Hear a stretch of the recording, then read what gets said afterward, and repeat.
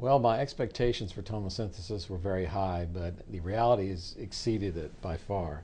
In this case, it really demonstrates it quite well. This is a 42-year-old patient presenting for her baseline mammogram. And this is her standard 2D mammogram, which would be interpreted as normal. There's no finding here.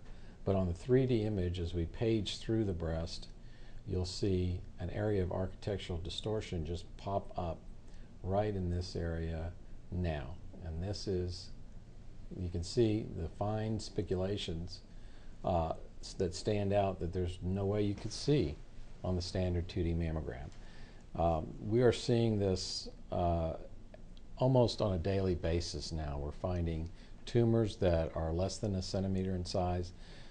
Most of the cancers we're finding that are 3D only type cancers are less than 1 centimeter in size. We've seen them as little as 3 millimeters, and the average has been 6 to 7 millimeters in size.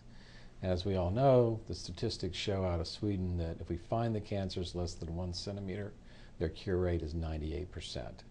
So this is extremely exciting for patients right at a time when there's a lot of confusion about whether we should be getting mammograms or not. This helps clarify, because at the same time we're finding little bitty cancers like this, our callback rates have dropped in half since we started doing tomosynthesis. 50% reduction in callback rates.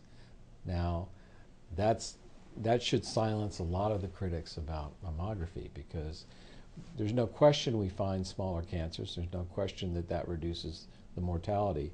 One of the criticisms has been that we've had to call too many people back for additional views. Now that we've reduced our callback rate by half, that goes a long way to dealing with these issues. Going forward, it may even be better than that, and that is, once we start following patients year after year with 3D mammography, I would expect that the callback rates will continue to drop.